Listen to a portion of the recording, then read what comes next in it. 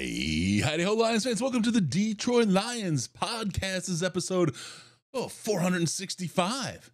This is, what is it? Our NFL Combine preview, and it's the official Detroit Lions podcast for the coolest part of Reddit that you'll yet to have seen.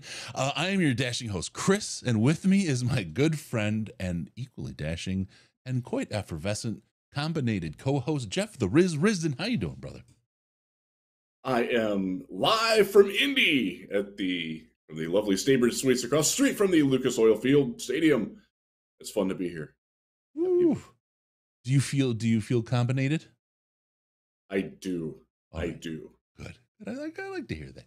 All right, we got a lot to talk about today. Today's show, let's talk about, we going to talk about Foxes entering the den. What? That's a good one. DL coach is in the house, former Rams player with the name who starts with J. Could he be on his way? More likely than we have talked about previously.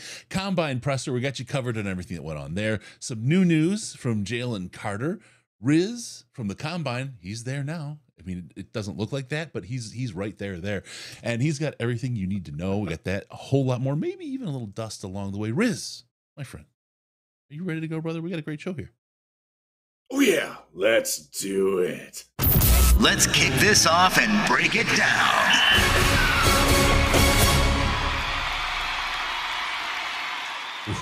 I do the volume a little there. It was blowing my ears out. Okay. Oof. I'm real hopeful that my Wi-Fi in this hotel lasts, because yesterday, around this time, everybody got back to their hotel room and logged on. It wasn't great. So fingers are crossed. Oh, you're pushing a megabit right now, so we're okay. And we're okay. Okay, good. I'm watching the background. I got your numbers here, brother. All right, really quick, we want to go through a couple things as we do in the beginning, as we get everyone here and we gather for the kickoff of the show. First, we want to thank Nash Zaitona. Hope I got that right. Thank you for the subscribe. Appreciate it. You all hit the subscribe button, please, and the like button. It helps us out a great deal, and we love having you on the show. And it's a great show to watch. Good stuff going on.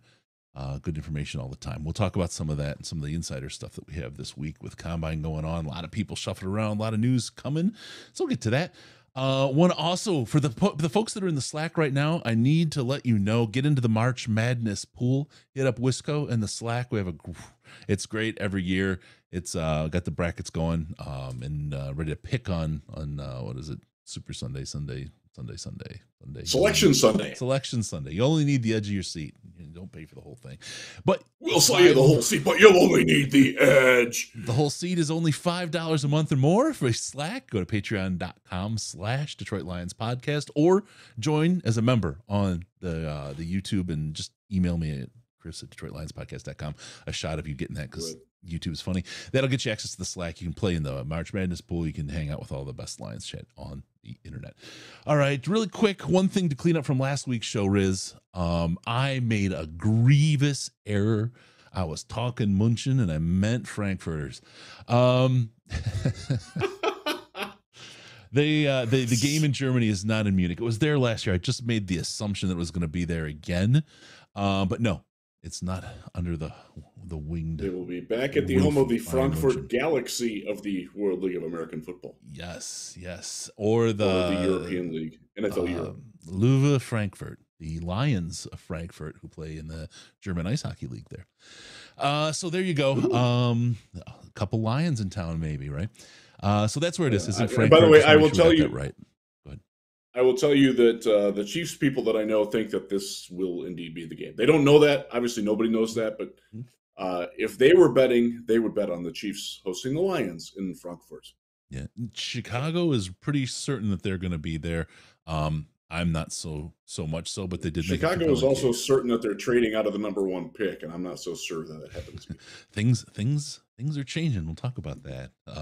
Yes, they are. They changed a lot today.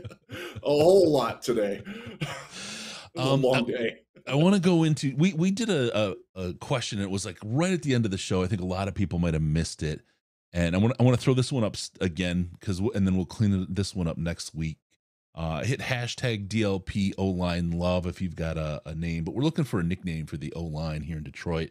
And we got some bunch of input, bunch of good answers, but I want to make sure we give everyone a good shot. I want to get the very, very best, and we'll come up with a prize for you, maybe something from Fanatics or something like that to round out your day, make you happy, gift card or something. But we'll figure something out for you. Looking for the best. We really want something that's good, sticky, descriptive, different. Something really, really good. I've seen a lot. Not saying we don't have it. Not saying we do, but if you have something, hit hashtag O-line love. I want to go though for a real question this week, and I want you guys to use the comments, and if you can use Twitter as well, just hashtag DLP for this one. The question, I'll start with the question, then I'll kind of dive into why I'm asking it. But what would it take for you to stop watching the NFL? And this one occurred to me. We had a chat going on in the Slack. And it's something I felt when and you can't, it's always dangerous to predict the top of a market, but I just feel like the NFL is getting to be to that point of oversaturation right now, where and they are pulling the udders and getting every last drop of milk out of this stuff. You talked a little bit in the Slack about the Wi-Fi dying for the media at the combine. Concessions and food not being so spectacular. Oh, can I add to this? Yeah, go for it. As we got back from the Brad and Dan press conferences today, we walked up to the media room, which is a half a mile walk away, and parenthetically, and the lights were out. Like they couldn't figure out how the power was on, but the lights were out in the media room. So I grabbed my crap and came back to the hotel and rode here. It's not. By the way, the security guard has been asleep more than awake. At the door of the media room too. So it's like Woodstock 99 from what I'm hearing as far as security there. They cut the costs. It's not, I mean, yeah, they have definitely shaved some things back. They've reconfigured the media area, specifically more so the Radio Row area. I was there today for a little while, and it's a lot more cramped than it used to be. It's giving the illusion that they're ready to move on from here, which is sad because everybody loves coming into Indiana and Indianapolis. It's a great town. You can walk indoors everywhere here. Yep. Great places to eat. Great hotels that are easy access. And it's going to be disappointing when they leave for Los Angeles, where everything is spread out and they put it at their NFL campus out there by SoFi Stadium. But it feels very inevitable at this point. We got at least one more year here in Indiana, and that's probably going to be it. And that makes me sad. So it's almost like they're pushing it away. And look, Indy's a fine place. I'm not knocking it, but there's so much more money to be made in Vegas. There's so much more to be made in LA in a big market. We felt the push in Senior Bowl too, very similar especially with the competition from the Shrine Bowl, what they're doing there. That Mobile, as awesome as a location as it is for the closeness and the intimacy of the event, it may be on a short time frame. So we have that going on. Again, the question: what would it take for you to stop looking or watching the NFL? You have the whole Deshaun Watson thing, which for a number of people in Cleveland, as a Clevelander yourself, people stopped watching. There are members of my immediate family who have been Browns fans for their entire lives who do not watch the team anymore and do not pay attention at all anymore. Yeah, that's just the way it is. I will tell you that I quit covering the team full time because of it. It's just I don't need that in my life. I got other things going on. Yeah. Plus, the Lions are better. That's a lot more fun too. Thank you, Ryan. For this is to help Riz cover Go in Dutch. Yeah, okay, we got that. Well, he's out there. Thank you for the super chat, brother. So you have that going on, right? And it's kind of they've pasted over it. You can go into I mean, the Lions fans see the officiating, and there's no one has hard evidence of any fixing. Some people absolutely believe it. It's the truth is probably somewhere just incompetence, but it's sometimes just really strange, right? How these things work out at specific times. It's called into question. Vegas getting involved calls it into question for some people. There's that. Then you get to, let's talk about the Washington and Dan Snyder and the follies that he's gotten away with for ages. And we're finding out the NFL might have covered some of that up. And now he's super inconvenient for the NFL. And I'm going to say John Gruden may have a real axe to grind as, he's the one guy that got smashed in the Washington information, and then we're just shutting it down. There's nothing more. And now more things are coming out of that. And God, I hate to say it, but where there's smoke, there's fire. There's probably a bunch of train wrecks in those emails and that information that's there. This could be, and we'll see how wide it cracks open, because the NFL is very, very good at keeping their arms and keeping some things under wraps. But all these things going on, right? And I'm not saying the NFL is terrible or whatever. I'm just saying these things are starting to add up. It feels like there's an oversaturation going on, almost a big that people hate. Feeling like the money grab. I'll go to Woodstock 99, right? Woodstock 99, the people turned. I was there. Because they felt like they were getting hosed. They were getting ripped. $12 for a bottle of water back in 99. That's crazy. What happened there was a direct result of getting hosed by the promoters. And at what point does something like that happen in the NFL? What is it for you? Use the comments. Use the hashtag DLP. Let's talk about it. I'm interested in what it is for people, because there's some people we're seeing it here. I'd have to be blind to stop watching the NFL. And that's, hey, I love the NFL too. I can't say there's literally nothing they could do but poke my eyes out to make me not watch it, because I used to love baseball. I used to absolutely love baseball, and I walked away in the 90s. And now they're trying to shorten the games up for TV. Screw the people in stands, right? Because TV's where the money is. It's funny that you say that, Chris, because that was these, like, I was a huge baseball guy. I took baseball history class in college with Charles Alexander, who was my faculty advisor. I briefly was a member of SABR. I haven't watched a baseball game other than it like passing across my screen as I shuffle through channels in 5 years. Yeah. And I don't miss it one bit. Yeah. Like it got boring. It got overwrought. The Tony La Russification of baseball absolutely killed the sport for me. And the unctuousness of their commissioner and the people who were protectors of the gateway, like, the whole steroid era, and then their reaction to it, and how pompous people like Tim Kirchin and people like that, Buster Olney, got in defending things and the unwritten rules of baseball. And you don't bunt to break up an over. Like, shut up. Yeah. It got annoying as hell, and it drove me away. And I haven't been back, and I have no inclination to go back. Yep. I don't see. Here's one. JL, I stopped watching baseball because I realized it was egregiously boring. I don't see that happening with the sport of football. Oh, they could do that. Trust me. You've got to stop concussions. You got to stop injuries, whatever. I mean, they could do any number of crazy things. Don't put it past the power of Roger Goodell to wreck something good. Again, what if there's the LIV that's competing against the NFL, right? Somebody mentioned earlier, I missed it. Sorry. The like Saudi money rolling in and creating a competitor, and players go. Right, they pay enough. It's interesting. I'm just wondering. Again, I'm not saying that I'm not predetermining the death of the NFL, but I'm just wondering where people are, because I think a lot of people are in a lot of different places. And ask yourself honestly. Right, ask yourself honestly. Okay, let's get on to it. Let's quick go over some key off-season dates, because those are important. We are right now at the Scouting Combine, February 28th through March 6th. We'll talk about the Combine schedule here shortly.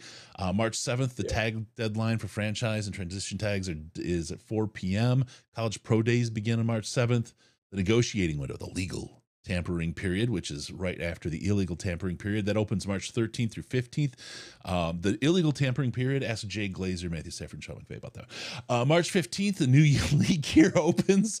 I saw it today. I saw it firsthand today. Did he bump I can't into say your knee? who, but I saw it. Oh. I saw it firsthand today. Yeah, there you go. League year opens on March 15th, 26th to 29th, NFL league meetings. OTAs begin on April 17th. April 27th through 29th, you get the NFL draft in Kansas City. Funny how that works. May 1st, fifth-year option deadline for 2020 NFL draft picks. 5th through the 8th of May is the first rookie minicamp. May 12th through the 15th is the next rookie minicamp. Mid-May, the NFL schedule releases, and we'll find out exactly the date that the Lions play with their Frankfurter. And mid-July, the franchise tag contract negotiation deadline hits. I think I got it all there, Riz. Yeah, we don't really have to worry about the franchise tag. The Lions have no candidates for it. So. No. Unless you really want to pay DJ Chark $19.5 million. That's going to happen. No.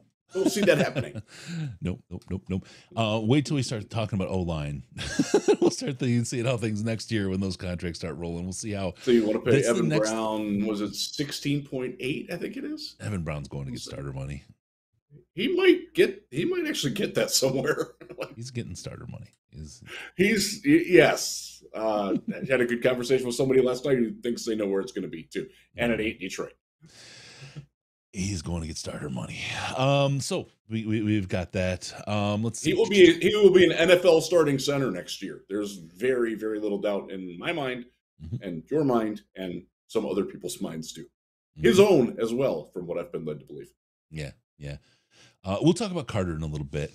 It's an interesting case since we're talking about. That's one obviously breaking today. Yeah, I think the offensive line is interesting. I think there's some interesting stuff going to happen there. I would not worry too much about where things are. Yeah, Evan Brown's a great dude, great guy, but he's just too good. He's just too good, and he's going to go get started. He outplayed being. That's what you want to do. He's not going to be the starting center. He's not going to be the starting center in Detroit. He's better at center than he is at guard. Why not go chase that? I wish him well. I hope it works out great for him. I specifically hope the team the people that I talked to cover last night, get him, and I think he'd be great there. And I would like to see it happen because it would be a good fit for him. Yeah, absolutely. And so there you go. I think, there's a lot to be done. I think you'll see, join the Slack, you'll see. All right, let's talk about the first big topic we have. John Fox enters the den. The Fox is in the den house. Senior defensive consultant. I think this is absolutely fantastic for Aaron Glenn, for the Detroit Lions defense. And I don't want to undersell Aaron Glenn, right? I want to be really, really clear. No, but yeah. John Fox brings a little something. What was it that Brad Holmes says? It helps him with his blind spots. It helps him with areas that he has, and everybody has them. And oh my gosh, I don't want to say no one, but very few have eyes like John Fox. What a great dude to have at your side working with you if you're building out your defense as the Detroit Lions. Yeah, I'll go off what Dan said. He said he talked about how, first off, that Fox was a defensive coordinator with the Giants when he was there as a player. So that's where their relationship comes from, for those of you who are looking for the etymology of that. But he's been a very successful head coach with 3 different teams in this league. He's been out of the league about 5 years. Went back to Indy last year in the same capacity as a senior defensive assistant. Man, you can see the fire in him. I mean, it was impressive. He then said, I think he's going to be great in helping AG watch his blind spots, which is what Johnny Morton, who's now in Denver as their passing game coordinator, did for us on offense with Ben Johnson last year. I think he'll be a great addition. And I agree with that. Yeah. So the blind spots thing, I think, is good, because I do think if you're going to have a criticism of Aaron Glenn over the last couple of years, is that maybe his vision is a little narrow of what his players can and cannot do well. And I think he got better at it, but I think having Fox in there, I think that helps quite a bit. Absolutely. I really do. It's a good hire. They did not have, so Dom Capers was here in 2021. It's interesting because Dan talked about how much Capers helped, and the impression that I've gotten from a lot of different places is that Capers didn't actually do much of anything. I heard that same thing. And I gave a good analogy for that in the Slack. You'll have to check that out. It's worth $5. But they missed the role. They clearly missed the role last year. Then they didn't have anybody in it, and it was definitely a priority for them to get somebody in. John Fox, 16 years as a head coach across 3 different teams. He's worked in a number of different defensive schemes, styles, under different head coaches, with different defensive coordinators. This is a guy who's seen a lot of football. I love it. I'll tell you. I think he's only he's 64 years old, so he's got a few years at this if he wants to. Well, this is the thing.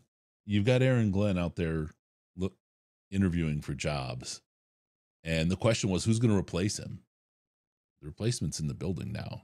John Fox is an absolute stud replacement. If Aaron Glenn winds up going somewhere else, John Fox right now he has a place he can land. He can finish things out if he wants to. I mean, he's got a number of options, but you now have a guy in the building who becomes an heir apparent if Aaron Glenn does get hired or decide to leave. So and I'm going to say this, but this isn't, I don't want to imply anything.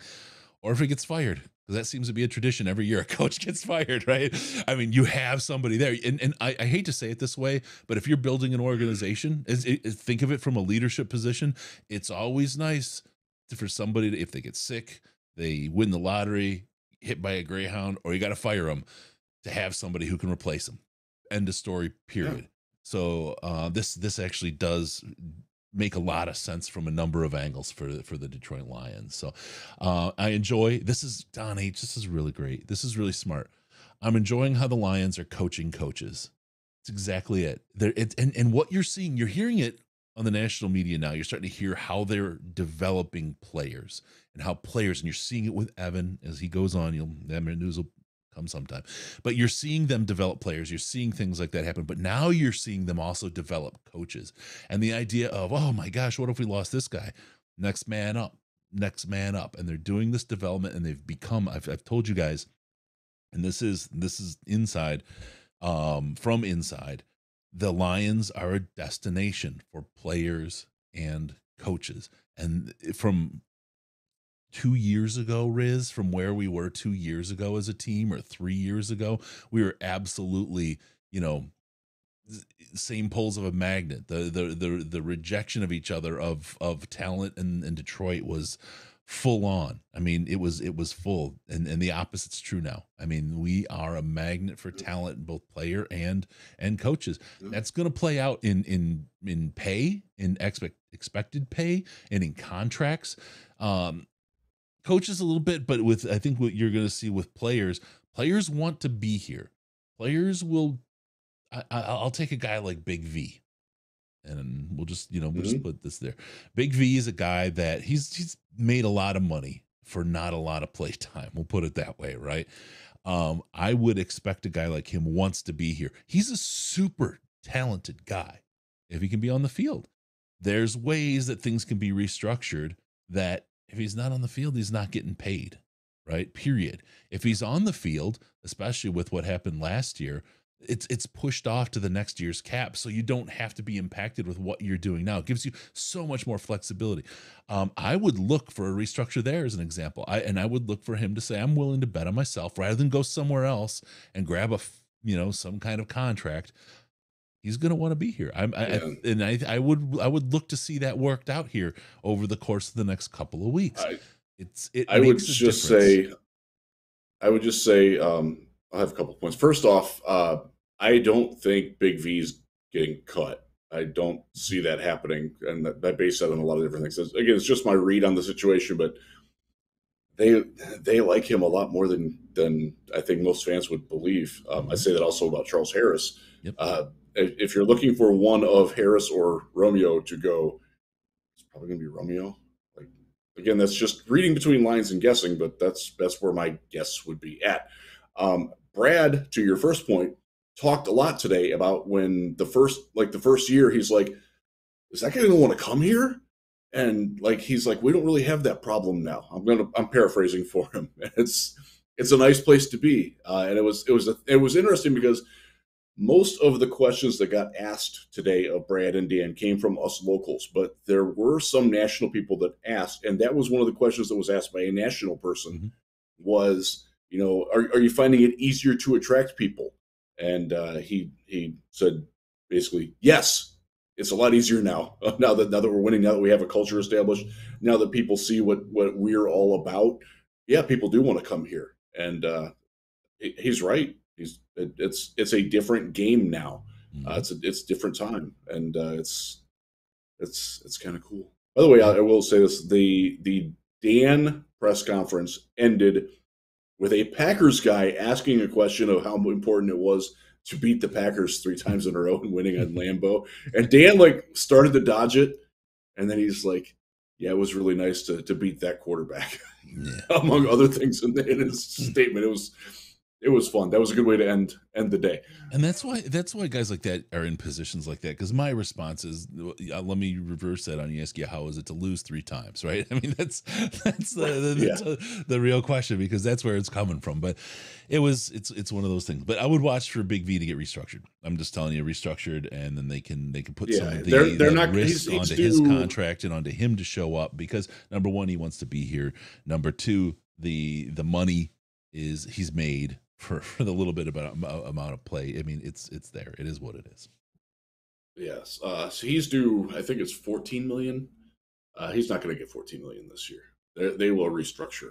I'm very, very confident about that. Mm-hmm. All right, we'll move on. John Scott Jr. joins the Lions as a new defensive line coach. Did you hear that, Chris? I did. My man from Penn State, a little bit of time with the Jets ahead of that.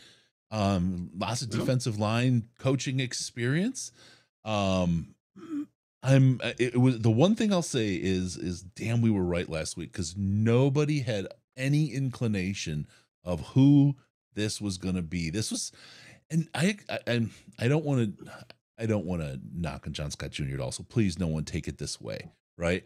But I almost expected, with the lockdown on information that was here, like this is draft pick level lockdown that they had on this. I almost expected it to be, some kind of big name, like home run kind of thing. And again, I'm not knocking John Scott. I just didn't expect John Scott to be the guy that I heard of when they made the announcement. Yeah, they and again, this goes back to something that Brad said again today, is like the biggest name, the most expensive guy isn't always the right guy. And in fact, Brad was pretty clear actually that they're not probably going to chase after expensive people, free agents, trades, otherwise. And I think that's sort of the philosophy with the coaching. They are so big on coaching the coaches and having those guys develop talent. Quickly accelerating the development of players. I'll paraphrase. Both Brad and Dan said that's like one of their core values, and they clearly think that John Scott can do that. So one of his players is here, PJ Mustipher, and I didn't get to his podium in time. I only caught the very end of his question or his response when he was actually asked about it. And I'm frustrated that I missed that, but I will get the quote from it. But he was very complimentary towards Scott, and said that he actually, Coach Scott called him to let him know that he was taking the job, like even after PJ had already been gone, which I think is a classy move. Like that shows, hey, this guy's not beholden to me anymore. He's in the NFL now, but Coach still took the time to let him know, and I think that tells you what kind of a person you're getting in John Scott, who I've never met. That's great. I like that. That's a nice little anecdote to lead into him. I thought it was very nice. Absolutely. All right. Ryan Williams, will they actually cut Romeo? He's clearly the better Okora. Riz has had a tough one against Romeo for a while. It's his claim, man. He was cut last year. According to he was hurt last year. So he's if they're looking to make more cap room available for moves, and also I will add, if you want them to add an edge in the draft, which seems to be a very popular notion, you cannot justify paying Romeo Okora and Charles Harris a combined, $17.5 million this year, if neither of them is going to play for you. Because if you're drafting a guy, it's because they're better than both of them right away. Yep. That's literally the only reason why you would do it. So, yeah, Basically, if you want to get better there, somebody's got to go. Like one of the people that is getting bettered than doesn't have a spot on the team anymore. My guess would be that it's because of the way that the coaching staff has talked on and off the record about Charles Harris versus Romeo, who I think, by the way, is a better player than Charles Harris. Uh, they save more money by cutting Romeo, and I think that might have a little something to do with it too. If it happens, I would, again, if you want them to draft Miles Murphy, Tyree Wilson, like there's really no purpose on the team for either Charles Harris or Romeo Okwara at that point. Yeah. Now, if you're getting a guy, Will McDonald in the second round, by the way, somebody said that Will McDonald was touted as the number 8. Like, no, he's not. He's a second or third round guy. The Browns would love to get him if he was younger. He doesn't fit their age guardrails. He's already 24. Yeah, if you're looking at a guy that in the third, fourth round as a developmental more type edge, then you can keep one of those guys. But again, you're not cutting Josh Pascal. You're not cutting Aiden Hutchinson. You're not cutting James Houston. John Kaminsky is all but locked up with the team already. There's 4. Harrison Okwara makes 6. Julian Okwara makes 7. Like, you're not keeping 7 defensive. If you're going to make the move to draft someone or bring someone in from the outside, that means somebody has to go. Why not shave the biggest salary? And that it's the nature of getting better. Good players are going to go, and this is one where I think people have to get used to it. But just want to lock that in. Riz hates Okwara, so you can put that. You can print it and ship it. All right, let's move. It's funny because when they got him, I was like his biggest trumpeter. Like, oh yeah, this is a great addition. People are like, oh come on, the Giants suck, and they're dumping him. I'm like, yeah, because they don't know what they're doing. Yeah, a lot of questions about. He got hurt. A lot of questions about Levi coming back, and look, here's the deal.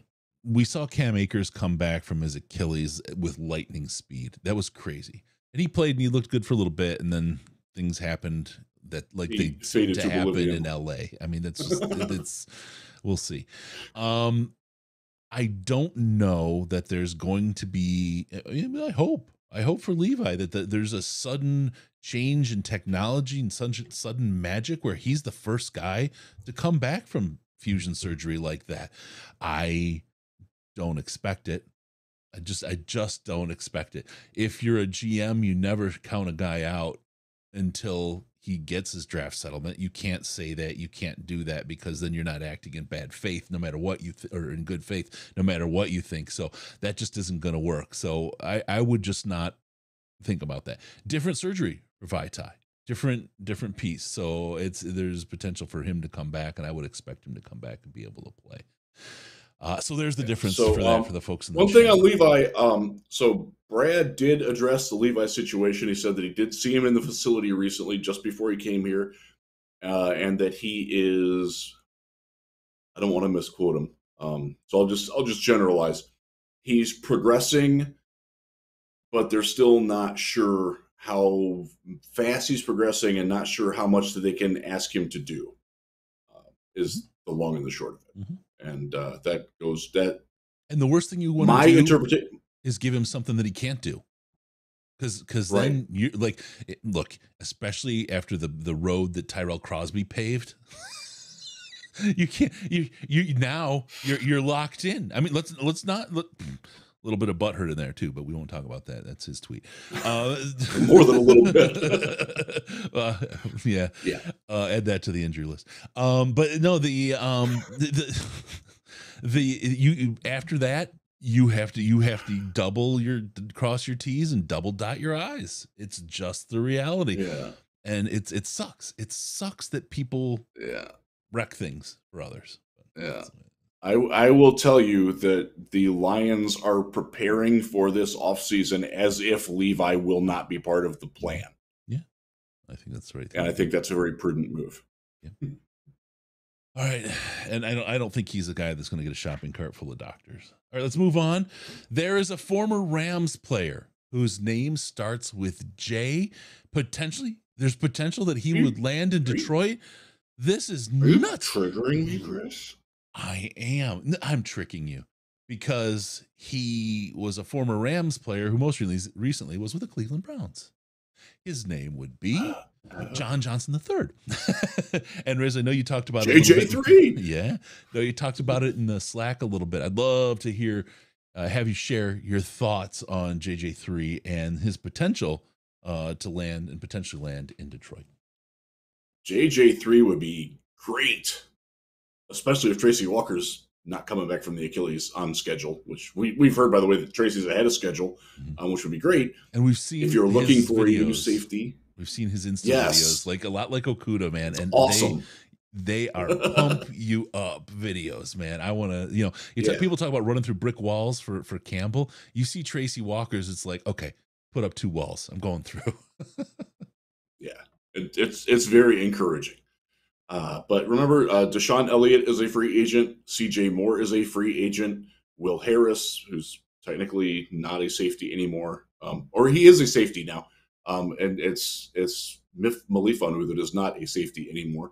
But he's free agent too.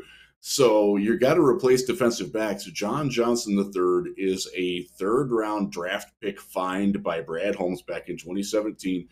He was Will Harris's predecessor in the same role at Boston College before Will Harris was there. In fact, I think they played a year together where they were the safety tandem.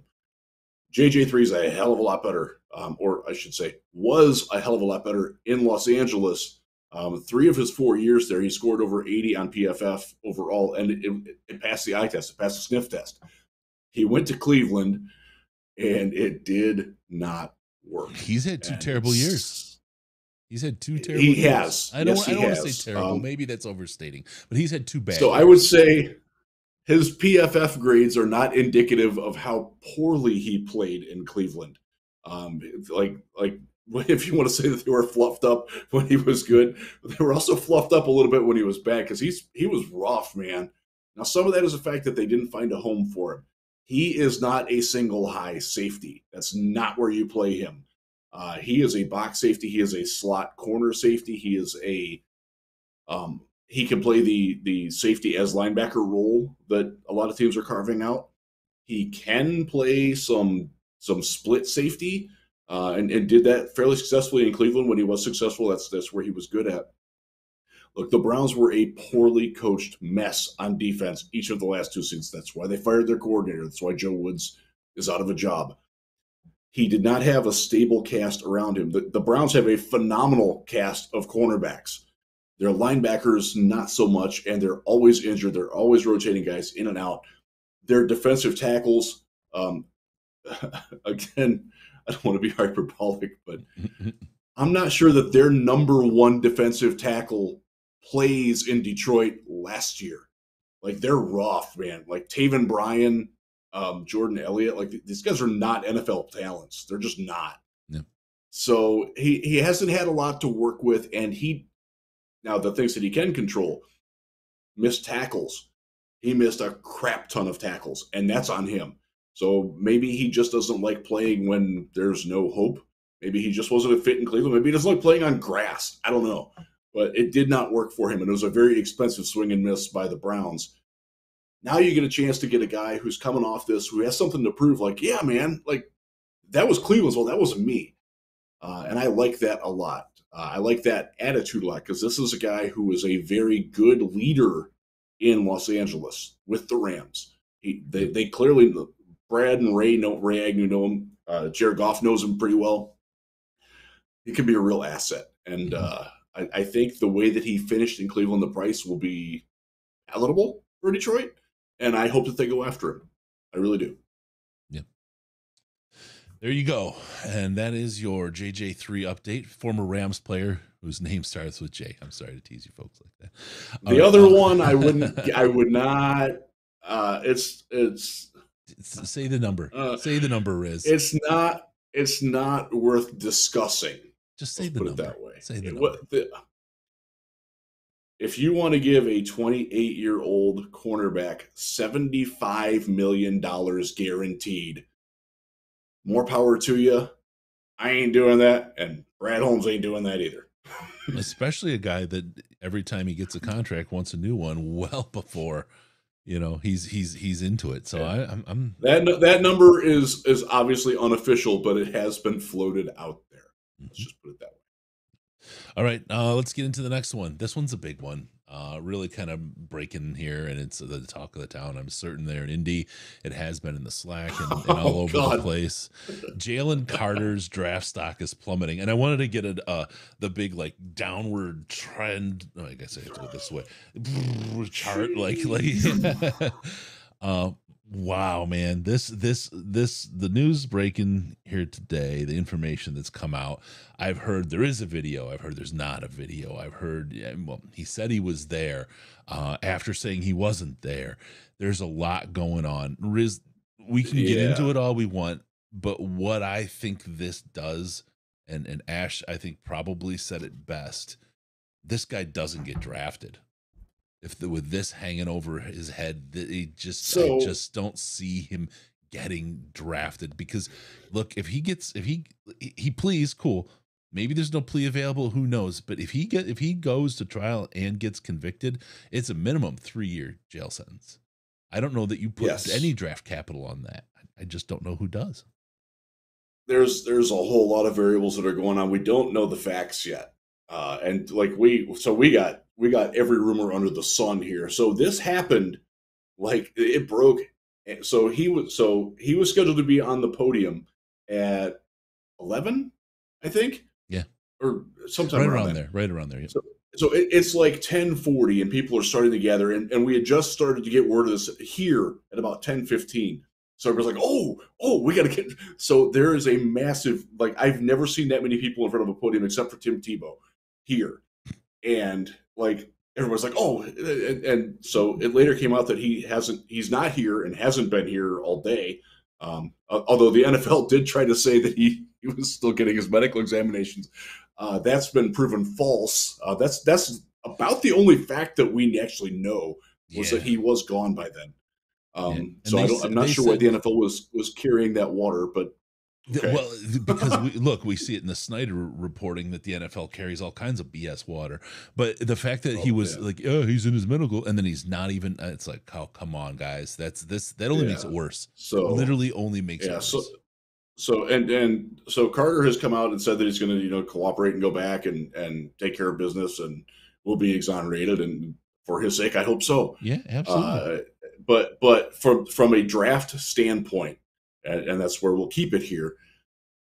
This is worse than Laramie Tunsil with the pot. With the gas this mask. Is worse than That's obviously. How we're opening this year's draft party, you guys. Just so you know, get ready. It's going to be a heck of a show. I can't recall a time where a player would be involved in the death of two people with, obviously he didn't kill them on purpose, if he was in fact involved at all, but somewhat culpable for two people losing their life.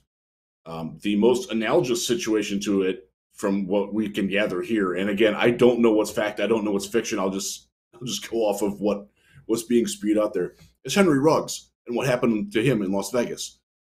And that was a career ender. Now, obviously, there's a lot more that goes on with that, but that's, where do you draft that?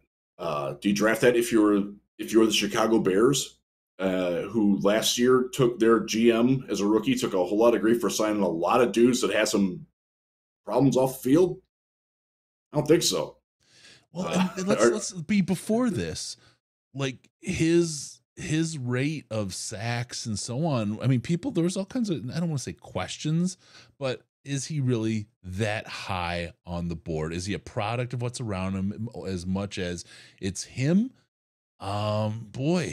There was a lot of questions. So it was like, yeah, he could go early, he could go, top 4, whatever. That's kind of the consensus, but maybe. And there's a lot of talk that he couldn't, and things switch and move and change. I mean, we're still pretty early. The combine hadn't happened. I mean, now you're not going to see him at the combine. I think that hurts him I think that hurts him with Definitely. this. This is a guy who needed to work out. He needed to show that he could work out. Yeah. And actually, I think he was going to not work out anyways, which I think is a poor move on his part.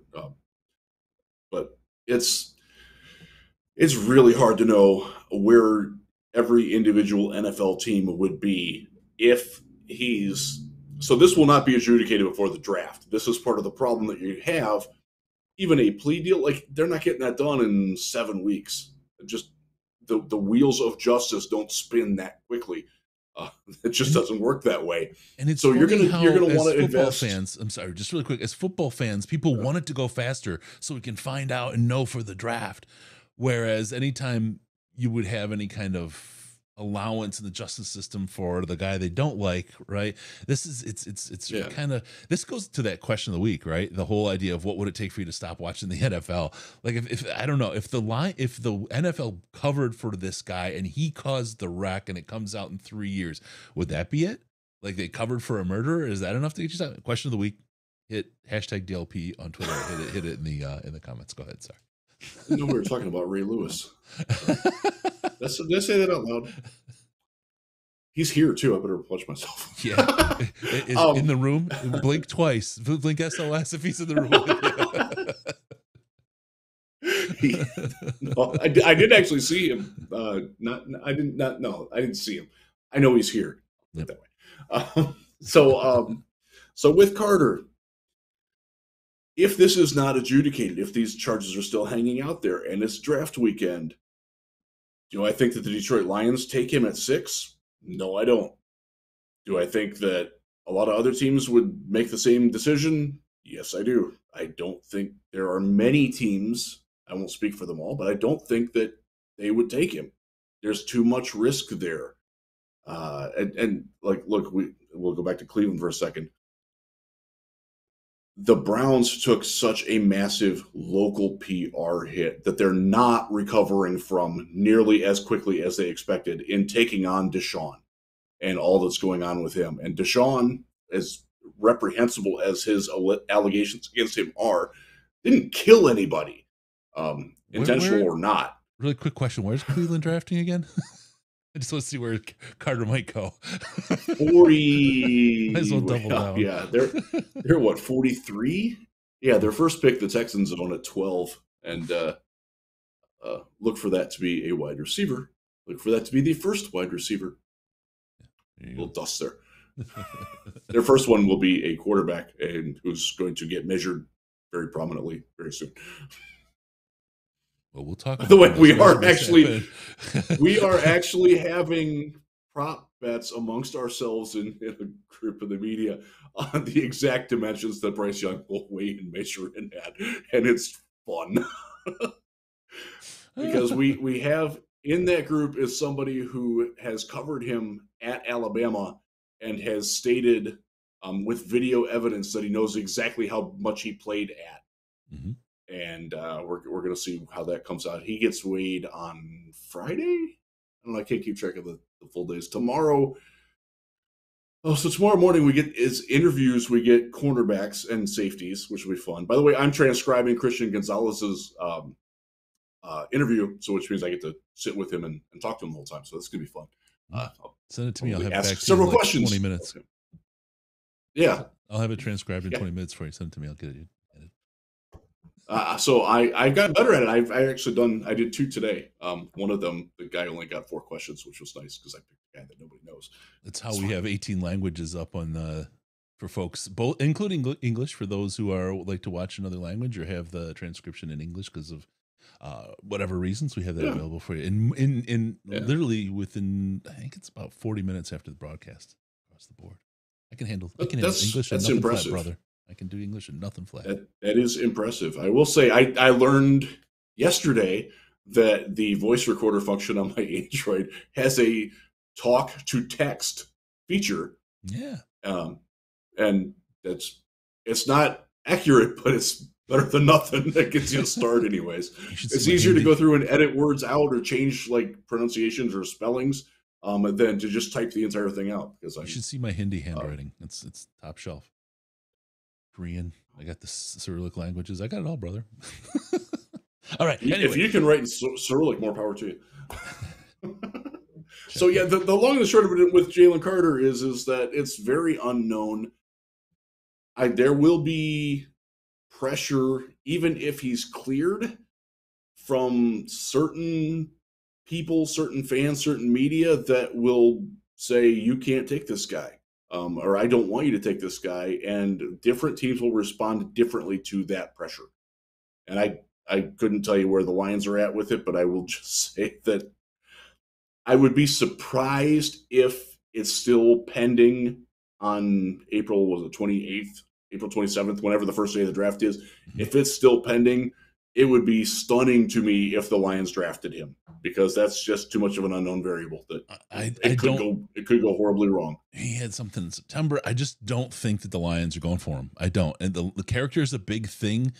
And I think this is something that's just going to be in the way. There's other players that they'll look at, and I think they'll find that they'll feel their value is gained without risk somewhere else. He may be a great player, but you've got a pattern of risk, and I don't think that the Lions are willing to take those kinds of risks that you spend that money. They did it with Anzarike, and I don't think they want to do it with injuries. I don't think they want to do it with anything anymore, because they recognize the value they're building through the draft. There's the drop off in talent from him to somebody else they could get at 6 is small enough that it isn't worth the risk, I think, is where I would put the calculus on that. I would concur with that assessment. Yeah. All right. So there it is. Big news on Jalen Carter today. A lot of people talking about it. It's so unfortunate for everybody. I mean, it was a bomb dropped here. Like, it was great. It was all anybody could talk about for a couple of hours here. And it's again, it's tough because you don't know the facts. You don't know what happened. And the problem is that we're not going to get resolution on it fast enough for the draft for him, for it to matter. And that's, I got to do a mock draft. I don't know where the hell to put him. No. I don't know what to do. Yeah. I just thought of that. By the way, I did write something, my thoughts on it, a little bit deeper thoughts on how it impacts the draft at RealGM, footballrealgm.com. Check that out if you care more about my thoughts on Jalen Carter. There you go. All right, I have to apologize for my early failures with the thing at the bottom talking about the topics. I forgot about it. It's the only second time we're using it. I'm a little slow, so I apologize for doing that. All right, let's talk about Brad Holmes and Dan Campbell. They were at the podium today. I don't know why I couldn't think of the word podium. It wasn't a dais. And so they stood up there, had some good interviews, had some good questions. The talk of the town, I think the biggest news of the day between Brad and Coach Campbell is the hoodie that Campbell was wearing. It was pretty hot, dude. That was pretty smoking hot. Brad Holmes had it rocking, man. And so he actually had a couple of people come up to him after his press conference and ask him where he got it. I didn't hear the answer, by the way, either. I wasn't within earshot. So of course not. Sorry. Darn it. I missed it. Darn it. All right. I want to get something really quick because I want to make sure I get this one handled. Okay, we'll get to that in a second. So yeah, that was great. What do you want to hit from? Oh, here it is. Go to liveafreshlife.com. Liveafreshlife.com. Yes. You know what that is? That's Q. The Q is a hell of a store there. His hoodies are fire. I love that stuff. That grayish, brownish, suede-ish one. That's beautiful. Yeah, I got one. I can't even describe the color. I got one lined up coming my way. I can't wait. I love it. It's good stuff. Really, really good stuff. And it's got the Gen Z, the Zoomer stamp of approval too. It's not just the Boomer. It's got the Zoomers. So check it out. Go head up to liveafreshlife.com and get your stuff. It's the only place you want to go for like the baddest hoodies. And they got t-shirts, the whole thing. Great stuff there. All right, let's talk about what else went on in the combine. Sorry. That's good. So we got Brad and Dan, who were the only people being at podiums after 3:00 today. Thankfully, Brad came out 5 minutes early. We were all grateful for that. He talked about a lot of things, basically talked about, I'm looking at my notes here because I have it. Positional value. The biggest concept that I got, and again, I'm going to have to paraphrase here because his stuff's all on my phone here, and I haven't transcribed it yet, and I'll get to that at some point. I have to eat at some point too, but I will. So he talked about that they wouldn't necessarily look past talent at a position where they might already seem like they're set. And this is where the edge talk comes in. And I will say, I still do not think they're looking at an edge early. There are people that will disagree with me that are here that will disagree with me on that, and we will find that out. But Brad's statement today certainly gives a lot of weight to the people that are arguing against me, that they will like, and the obvious case is Will Anderson. Like if Will Anderson's there at 6, you take Will Anderson. I don't have a problem with that at all either. I think he's great. I think he's a little overhyped, honestly, but he's a really, really good player. He's going to help your secondary. He would. Yeah, he would. And so then Dan talked about how do you, like, we'll find a way to get all these talented guys on the field. We'll figure that out. That's what coaches do. Again, paraphrasing. And I liked that answer. But there were 2 other big things that Brad hit. Sorry, I'm tired. One of them was the backup quarterback. And this is where Brad acknowledged that he didn't do a very good job last year. He's like, I got to do better at planning and addressing what's going on behind Jared. And Dave Burkett was standing right in front of me, and he tried to get him to bite, and Brad dodged it very nicely, whether they would draft a quarterback in the first round or not, which, of course, he's good at that. I actually thought that Brad's answer was pretty good, and it did read as a goodbye note to Nate Sudfeld that it doesn't sound like they have any interest in bringing him back. So you're going to see. So most of the people that I have spoken with down here, and I put myself into this camp as well, think that they're signing a free agent of some value and drafting a quarterback. But again, where do they draft it? Don't know. Chris knows. This is what I said ages ago. They're going to get a free agent, and you heard him. I think he gave it away when he said they're going to get a developmental guy. You don't draft a developmental guy at number 6. You just don't. I mean, that's not what that guy is.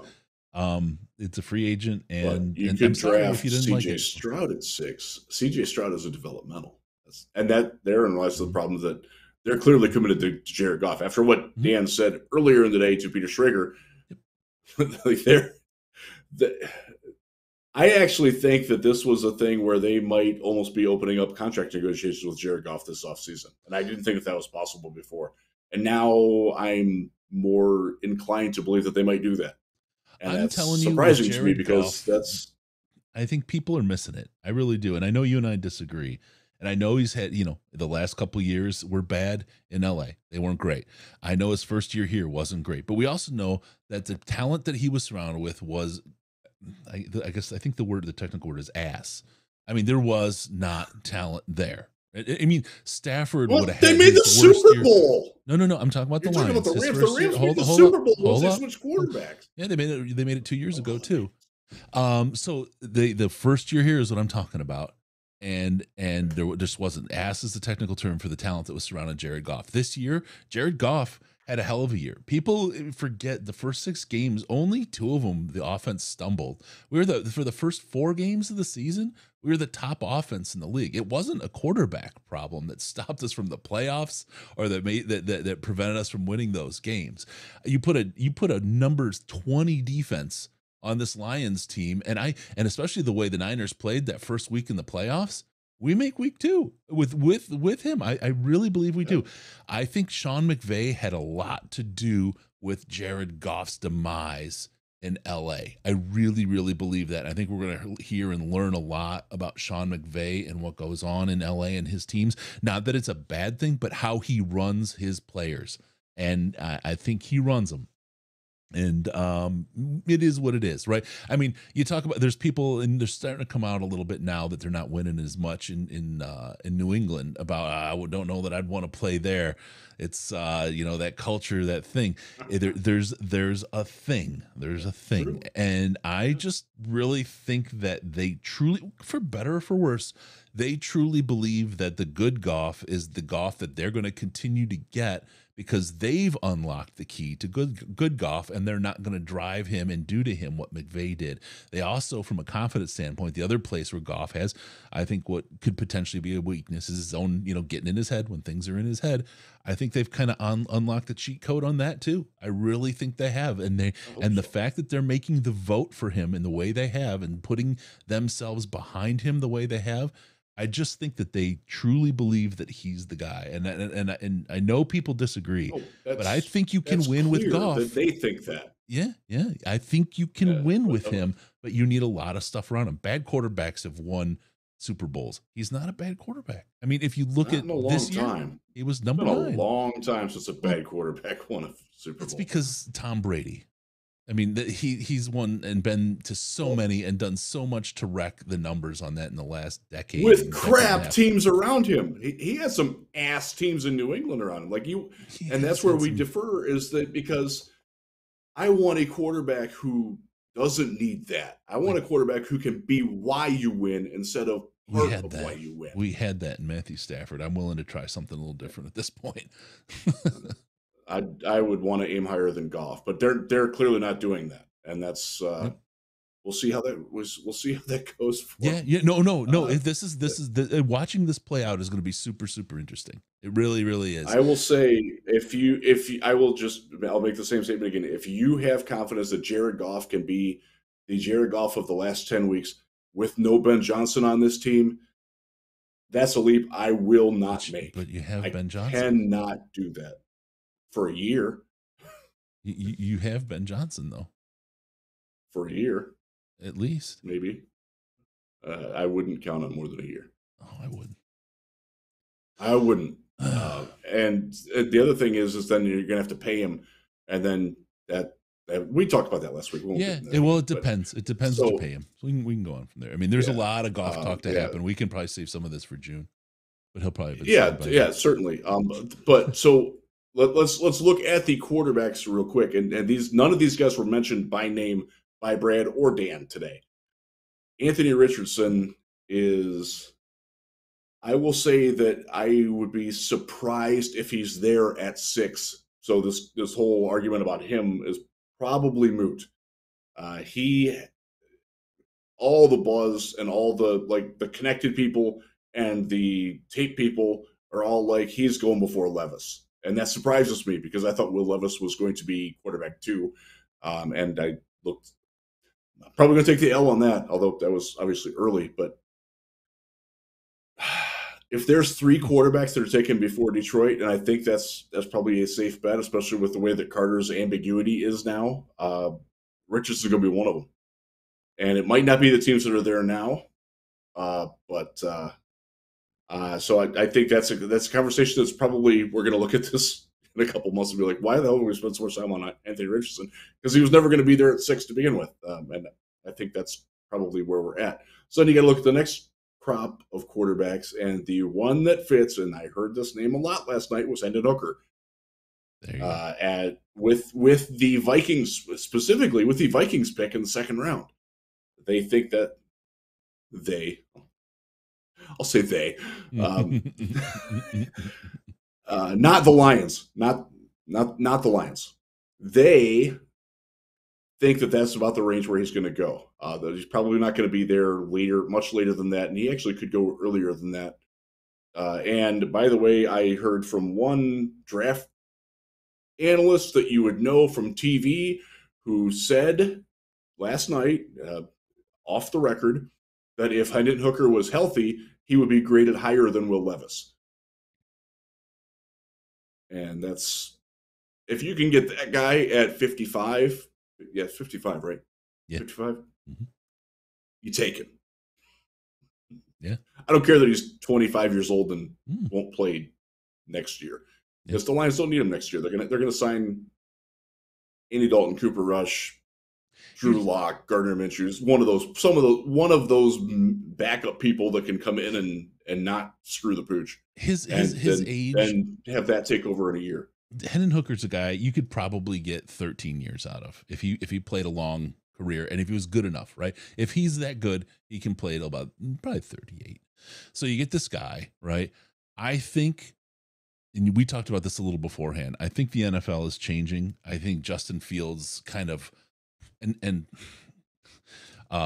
Lamar in Baltimore, I think you're starting to see that putting these super high value, both cost in salary and in draft capital assets, running around and getting hit. Remember they used to count hits on quarterbacks when they used to be pocket passers, right? And now they're going out and getting hit at speed, and you're seeing these injuries. You saw Justin Fields last year at the end of the year. He was a physical wreck. I mean, he was beat to hell. Give him 4 years. Why is Lamar on the way out from Baltimore? Because they thought he could play and he was too hurt to play. And that's the basic crux of their luggerheads right now. You start paying that kind of money, you don't want them to take those kind of hits. We talked about like the lighter, faster defensive players. This gives you all kinds of options for big tight ends and different types of players to play against that. I think the league, not next year, not this year, but I think the league over the course of up to the next 5 years is going to start moving away from putting their cornerbacks in harm's way. You can't block for them. How does an O-line work with a quarterback that keeps, that could run?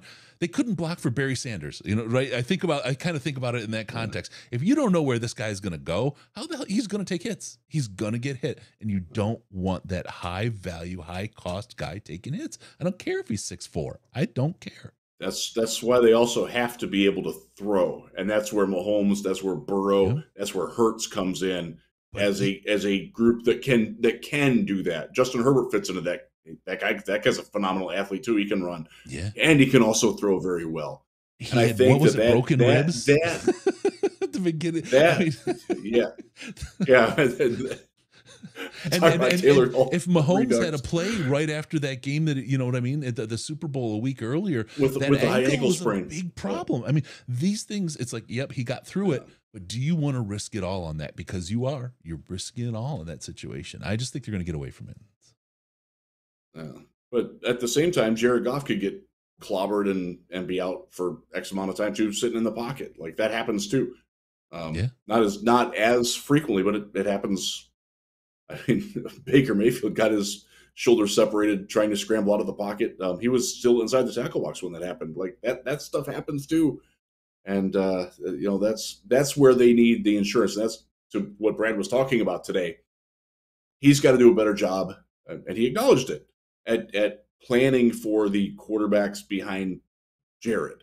And I think that's one of the big takeaways was they're going to invest a lot more in the backup quarterback, both free agency, and I do think that they're taking a draft pick. I don't know, but I don't know if they're interested. As I've said in the Slack, I think I said it on the show last week, they have spent an inordinate amount of resources scouting this quarterback class from top to bottom. I don't know how they feel about any of the specific quarterbacks. And I'd say that truthfully. I really don't know. But they have spent so much time on it that it would be very surprising if they don't draft one. Yeah. And if they don't draft one, it's because they're really down on the class as a whole. Guys like Jaron Hall, Jake Hayner, Aiden O'Connell from Purdue is a name that we probably need to scout a little bit more because they did. That ilk of quarterback that's going in the 4th, 5th, 6th round this year, they've spent a lot of time on those dudes too. And that's, Chris, I think that's probably where you project that they would be taking a quarterback, where they would have some interest in taking a quarterback.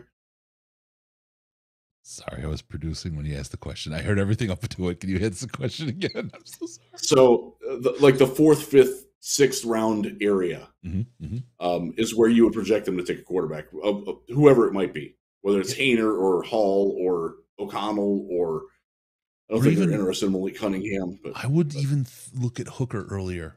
To be honest with you, I think he could fall. He could fall in a spot where they actually grab him. I don't think first round, right? Obviously, but I think that's a guy that I would actually. I would think that they have their eyes on, because he fits. I mean, I don't want to say he's plug and play, but he's almost plug and play. You don't have to change a whole lot with the Goffins. The things if you put Hooker in there. The things that Ben Johnson asked Jared Goff to do, Hendon Hooker can do. He can make those throws. Yep. He's probably not quite as accurate on the shorter throws, but he's more accurate in the deep, like those long passes that Goff and Shark just couldn't hook up on. Yep. Hendon Hooker hits those with his sleep. Yeah. And that's exactly. That then gives you an option again if the negotiations just go wrong with Goff, which is potential, right? There's always that potential until he's signed. You have a viable. I mean, at that point, you give Hooker his chance, but he's truly becomes your bridge, right? I mean, he truly becomes your bridge till and again, you can put all this capital. You know what else he is, Chris? He's leverage. Yeah. And you can put let's just I'm just going to throw this out here as a silly example, but in 2025 you can take every single one of your draft picks and draft the number 1 overall pick if you want to get your quarterback, because you've built the rest of your team. I mean, it's very San Francisco, right? And I've been kind of looking at that. Then if you put Jared Goff on San Francisco, they win the Super Bowl. You put, if they could maybe protect him, right? I mean, they are lacking that one piece. And that's why I know everyone's screaming about Goff, but they've been able to put everything else in place. And then I can see, especially you're in a position there where then you're plugging and playing as a contract goes and you can't afford them, but you can continue just to roll and draft your quarterback until now, just for people that are out there, I think some people are going to say, he said trade everything, every single pick. It's not what I actually said. I was just making a rhetorical statement to say you could trade anything. Let's go to the guy you want. Let's go to how the Rams got Jared Goff. They were picking 15th that year. They traded a 1, a 2, a 4, and next year's 1 and 3. Yep. And got to 1 from 15. I think they got back a 4th that they traded away for a guy who couldn't play at all, too. So yeah. It can be done. What Mahomes was, the Chiefs were 27 and moved to 10. I think. Yeah, but they were trying to get Trubisky, but he got gobbled up, so they settled for Mahomes. Sorry. Can I ask something? I mean, I know this is a silly question, but this is a silly team that I'm talking about. Do you think that the Chicago Bears front office is actually high enough to try to grab a quarterback this year? 100% no. Okay. I didn't think so. No. Like I said, I know it's a silly question, but they've made some real buffoonery style moves before. And so the conversations that we have down here, so everybody, and I've been asked a lot, and I'll say it in the tone that it's asked me, the Lions aren't really that in on Jared Goff, are they? Are they really? So the Chicago people get the question, they're not really trading Justin Fields, are they? Are they? It's the same tone. And your response to that Goff thing would be their response to the Fields thing. He ain't going nowhere. They love him enough that they're ready to build around him. And just if you go back and read the pre-draft reports from a lot of people that are ripping Fields now, they like Fields more than they like any of the guys in this draft. Yeah. It's weird to see that change, and maybe that's a guide on why you know. I only ask, right, because things. The level of buffoonery can almost not be understated historically in Chicago, and I just needed a sanity check there. Like I said, I didn't think this was the case. They're not. I just wanted to make sure it is truly outside of the realm of a Bears type move. The argument that gets presented is that they've already burned 2 years of their window with Fields, and they're the worst team in football. There's time to get a new window. Yeah, exactly. The problem is that if you do that, who's going to want to open that window? Who's going to want to be part of that window? Who's going to want to crawl through that window? But it's leverage, Riz. It's leverage.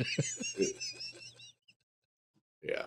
So Oh man, it's I will say that embarrassing. more people than don't expect that pick to be traded. Like Yeah, absolutely. whether it's the Colts or the Panthers, those are the two most likely candidates moving up to get it.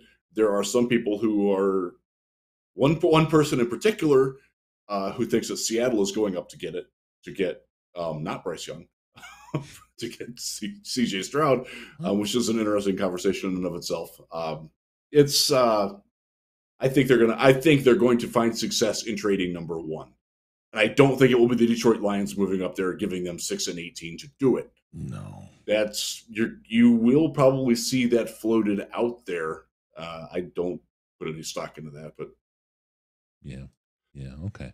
Weird things happen. People trade up for Mitch Trubisky and his lifetime supply of Axe body spray that he blew his signing bonus on, doing knuckle push-ups to make himself look swole before his combine podium interview. Okay, so I'm going to scribble out Stetson Bennett to Chicago at 1. Fine, you got me. All right. Probably scribble him out to Detroit anywhere too.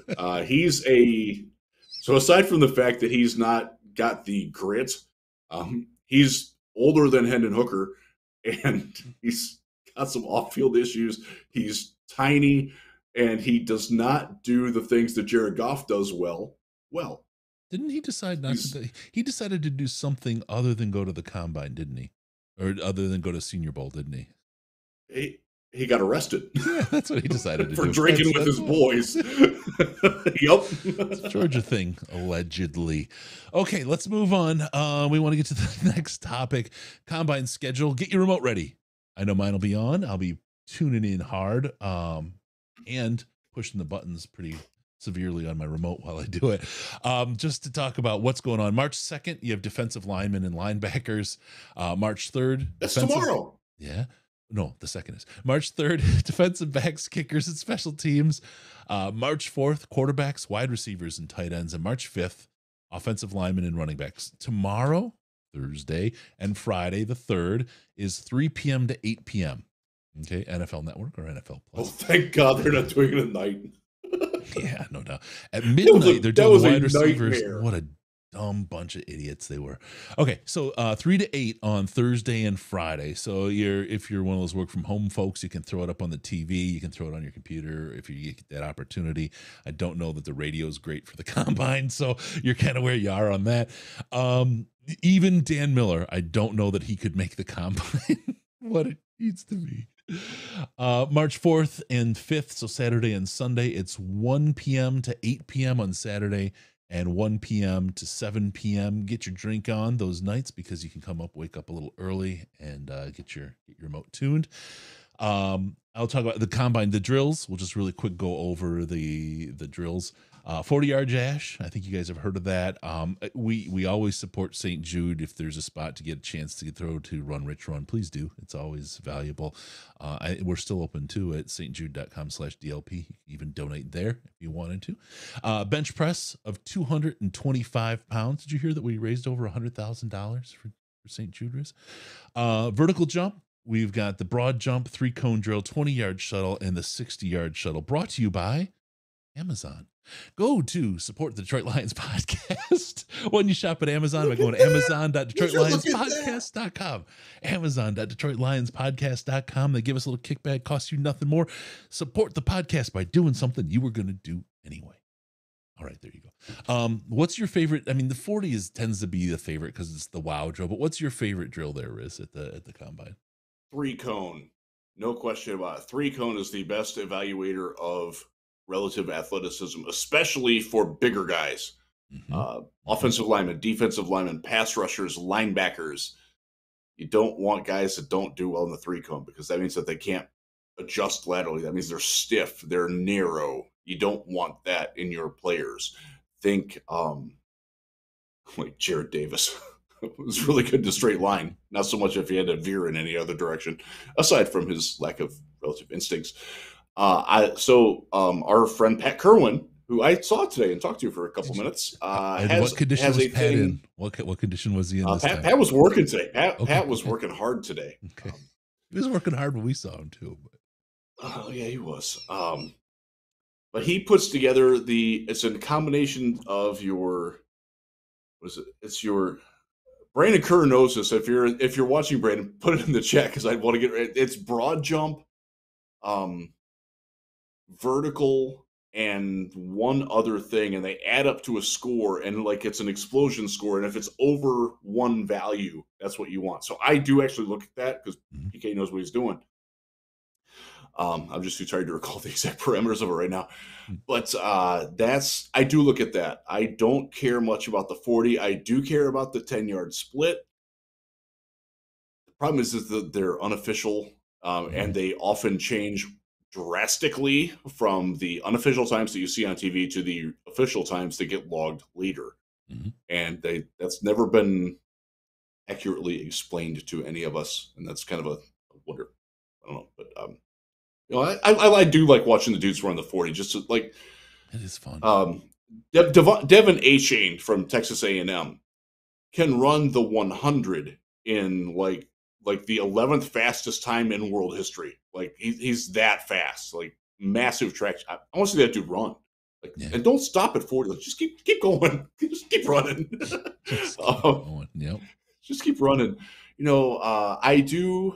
And I put this in the article that I wrote for Lions Wire because it is something that I know that the Lions value is like the linebacker drills where they get up off the ground and they run one way and they run another and then they chase a mythical receiver in coverage. I do watch that. I like that stuff. I don't really much care if they can catch or not. That gauntlet drill is sort of weird. Wide receivers hate that, by the way. I watch that stuff, but like of the measurement drills. 3-cone is the big one for me. Yeah. There you go. Quick question from Don H. I'll let you think about it for a second. Riz, do NFL teams actually use official times or do they use their own? Support the Detroit Lions podcast also by going to fanatics.detroitlionspodcast.com, fanatics.detroitlionspodcast.com. As you see your free agents, as you see your draft picks, head on over, get your jerseys, get your official merch. I don't care if it's Pistons, Red Wings, U of M, MSU, show some support for the folks at MSU. Any one of the major sports, all the merch is there. Yes. They give us a little kickback. Really, really good stuff. Fanatics.detroitlionspodcast.com. Thank you for letting us get those in.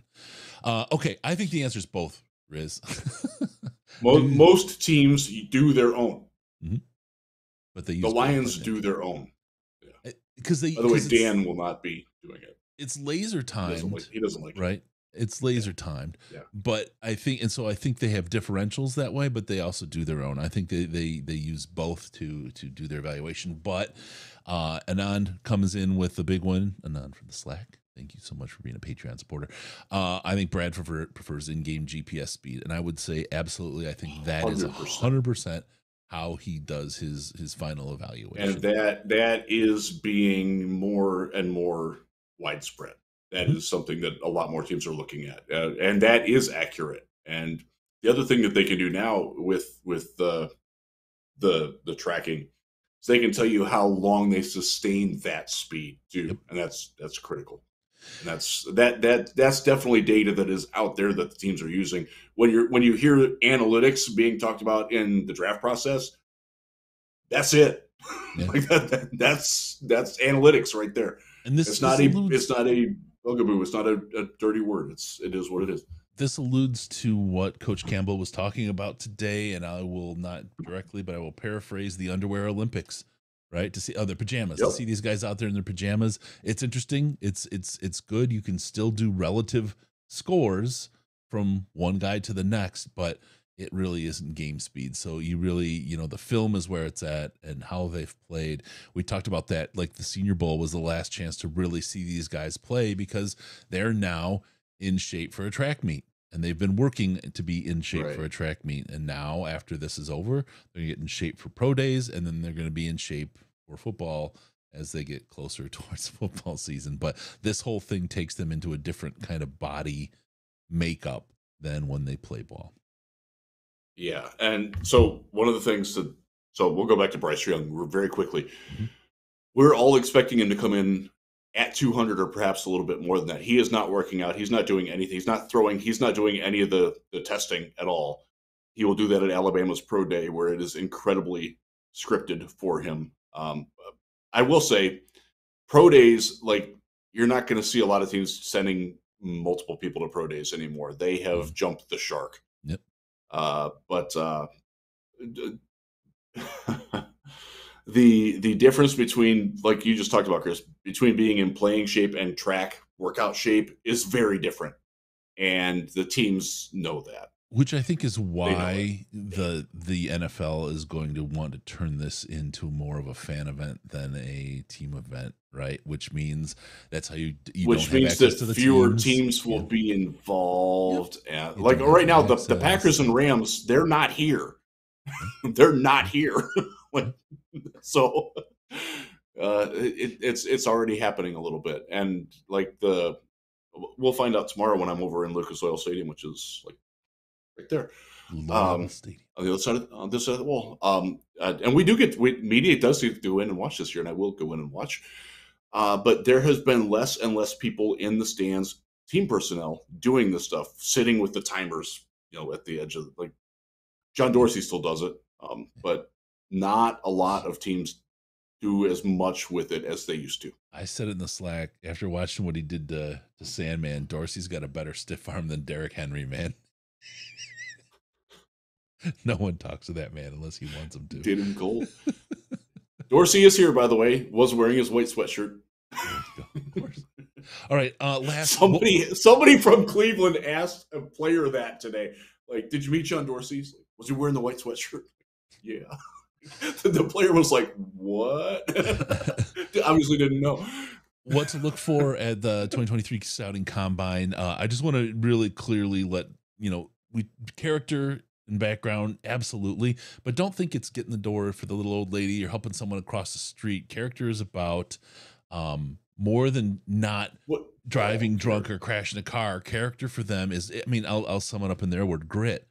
The ability to be coached, yes. That desire and love of the game of football, that desire to be the very, very best you can. That'll beat 2/10 on the 40. That'll beat scores on the 3-cone. That will get a position for you, and that translates to a guy like Amon-Ra, the guy you see on the field, the guy like Rodriguez, people nobody saw or weren't grabbing at or weren't looking at that Brad can pick out because they're the right makeup, and he knew, and he continually is able to find these guys because of their character. And it doesn't mean helping the old lady across the street. So when you hear character, think about, not that if you push some old lady into the street, they would want them. That is the minimum bar, not. Right? They're not doing that, but character is beyond just being a nice guy and not getting into legal trouble. I just wanted to clarify that. Yeah. Anything else to look for? Football character is very important. Dan said today that they've interviewed 30 to 35 people, and he's put check marks by 4 as meeting the criteria to be Lions. I will add parenthetically, the offensive linemen aren't here yet interviewing. So it's been primarily defensive backs and linebackers who have been doing the interviews, not exclusively, but primarily those are the player groups that have gone through so far. There's and it's football character. I will say, I will trumpet a guy because I read about it at Lionswire today. Keanu Benton, defensive tackle, Wisconsin, said the word grit several times in his press conference. Don't think the Lions don't know that one. And he was great in Mobile. He would be very, very nice playing next to Aleem. If Jalen Carter is not an option, Keanu Benton at 55 or whenever they pick in the 3rd round, sign me up, baby. I like it. I'm smelling a guard in the 3rd. Options. All right. With that, let's get to the last bit of it. Okay. That was my boy Nick Bruker. I like him from Ole Miss. I like that guy. Oh yeah. Patreon.com/Detroit Lions Podcast. Don't forget about us there. Get access for as little as $5 a month to the Slack. If you join as a member on the YouTube, you also get access to the Slack. You just email me your screenshot that you joined, and we'll get you in there. Slack is the most intelligent Lions chat on the internet. It gets you access for Slackers to the March Madness brackets. Get in there while you can.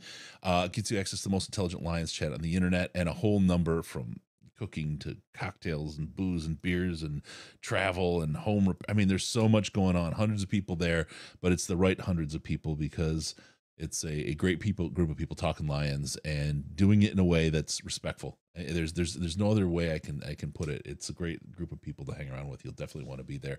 Patreon.com/Detroit Lions Podcast, or join here as a member. $5 a month gets you access to the Slack. Make sure to follow us on Twitter at Jeff Risdon, as you see under his face right there, and at DET Lions Podcast. DET Lions Podcast. It's the best place to see either of us, both of us, and all of us. Hands-free. Give us a call via Skype, Detroit Lions Podcast, all one word, Detroit Lions Podcast, or call us on the Lions line at 248-782-8384, 782-8384, 248-RUB-YOU-FUG. Rub-you-fug. Be sure to go to DetroitLionsPodcast.com. Subscribe to the podcast immediately. Hit the like and subscribe here. We forgot to tell you, oh my God, 300 and some people, there's only 90 likes. Hit the like button, please. And what happens if how'd you not hit the like button? I don't know what's wrong with people these days. You try to count on them. You gotta remind them. What happens if people subscribe to the podcast at DetroitLionsPodcast.com, Riz? I get to come into your ear holes automatically. Very nice. And after the combine ends, just so everyone knows, there's a great focus at that point on what's going to happen in for free agency. You're going to see a lot of information, a lot of stuff. We're going to have 2 big shows about free agency, going deep on players and so on before it hits. But the time is combine now. Free agency coming. You guys are going to love what we have. Last week we talked about positions of need. We're going to start diving into those players themselves very specifically. So we got some really good shows coming up. Must listen stuff, much watch stuff coming up. So don't miss us. Thank you all for hitting that like button as we asked. You're really good folks. And thanks for joining us. We got a lot coming up. More from Scott, more from Jeff, more from Chris. Thank you for tuning in. We'll see you next time on the Detroit Lions Podcast. Remember, no pants, no toasters, no hot tubs, no problems, because we're your Detroit Lions and Reddit connection. Get something to eat, buddy. You look hungry.